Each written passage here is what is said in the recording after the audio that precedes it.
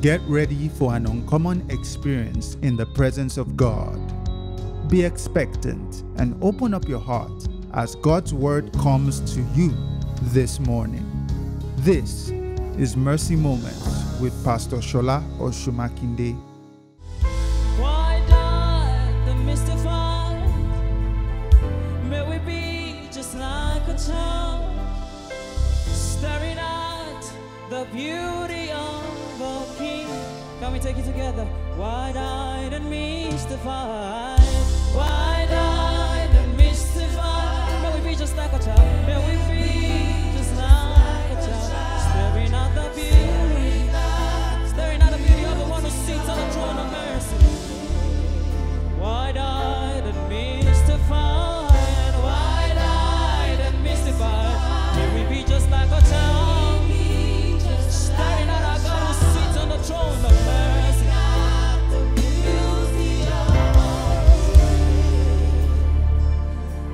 For you are beautiful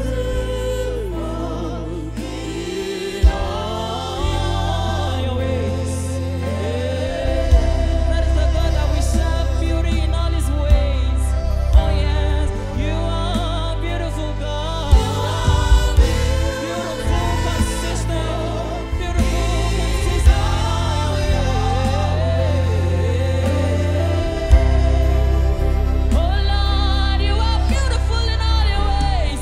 Beautiful in all your ways. Oh, beautiful, magnificent one. Beautiful, magnificent one. You are the one who sits on the throne that we adore. You are beautiful in the way that you do your things, consistent in the way that you do your things, oh God. Hey, that is the God that I say. That is the God that I know. He's beautiful in doing his things, in orchestrating his things. You are beautiful, God. Beautiful beyond comprehension. Beautiful beyond comprehension. Consistent, never fail. He does it in a beautiful way. He does it in a beautiful way, yeah. Oh God, you are beautiful, yeah. You are beautiful in all your ways, in the way that you do your things, oh God.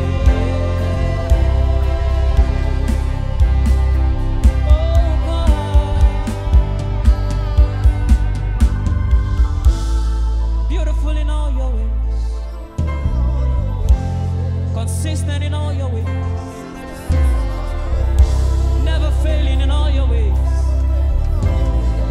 You are mind-blowing in all your ways. You overwhelm us by the way you do your things, oh God. You do your things in a beautiful manner. Help us not to lose your wonder. Help us not to lose your wonder. Hello, welcome to another beautiful Monday morning Mercy Moments. Jesus is Lord. Lift up your hands wherever you are. I like people praying. I like people praying with us when we pray. Let's just worship God and thank Him. Oh, Father, thank you. You are so good and your mercy endures forever. You are wonderful in all your ways. Thank you for another opportunity for us to fellowship together. Father, we ask in the name of Jesus, you will speak to us again. In Jesus' name, amen. Hallelujah. Oh, welcome to another beautiful edition of Mercy Moments. This morning I want to speak to you on something very wonderful, and that is stand out wherever you are. You know, it is very easy to join others to compromise. This morning is more of a challenge that you follow your convictions from your spirits and not abandon what you truly believe for what others around you are saying. Now, there is a warning in Exodus 23, verse 2. The Bible says, do not follow the multitude to do evil. Do not follow the multitude to do evil. Listen, multitudes are not always right. In this world we live in, there is a tendency to want to follow what is popular, what is trendy, what is common. And this is why A lot of people are not able to stand out for what they believe. There is a story that illustrates this very powerfully. If you are very familiar with the word of God in Numbers 13, Moses had sent out spies to go spy the promised land. So they went to spy the place. And 12 of them, when they came back, 10 gave bad reports. But the Bible says Joshua, that's chapter 14, verse 6. They were sent out in chapter 13. But in chapter 14, it looked like minority reports. Joshua and Caleb said, no, God is able. And then the Bible said that the people started talking of stoning them. Number one, Joshua and Caleb did not give up.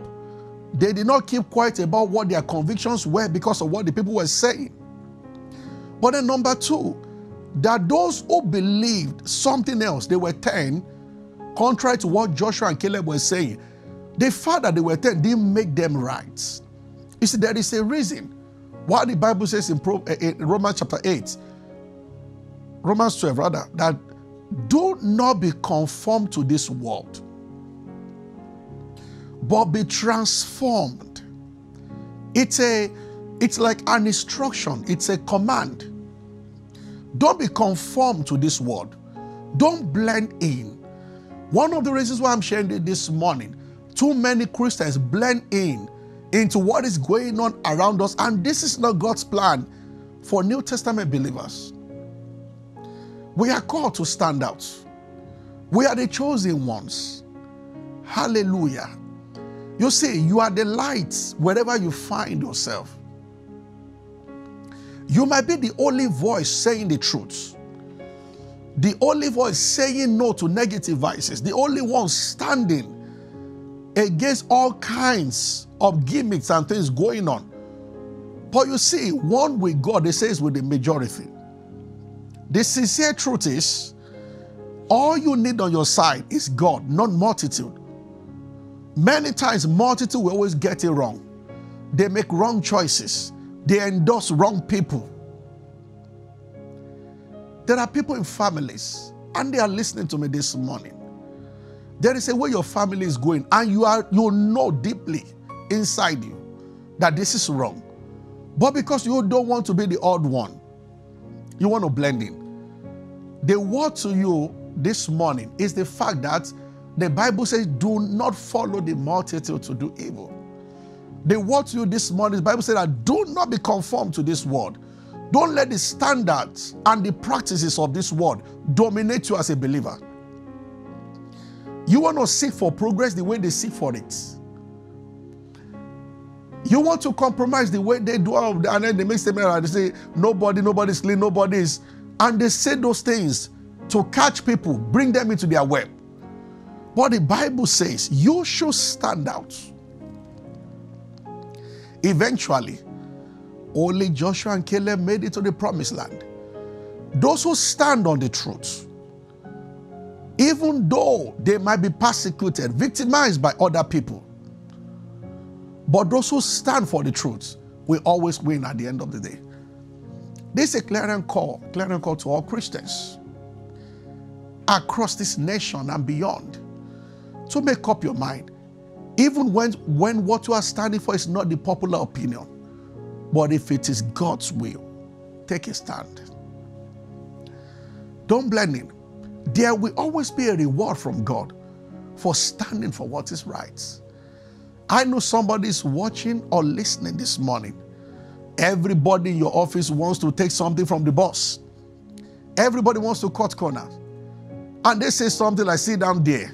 And this is becoming common, especially in our nation. Or you think you can have it your own way. This is the way. No, that's not the way. That's just the deception of the enemy. Stand out. Stand for your conviction. And the Lord will lift you up in due season. I bless you in the name of our Lord Jesus Christ.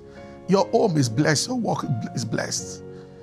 In Jesus' name. Till I come your way again, this is Mercy Moment on a beautiful Monday morning.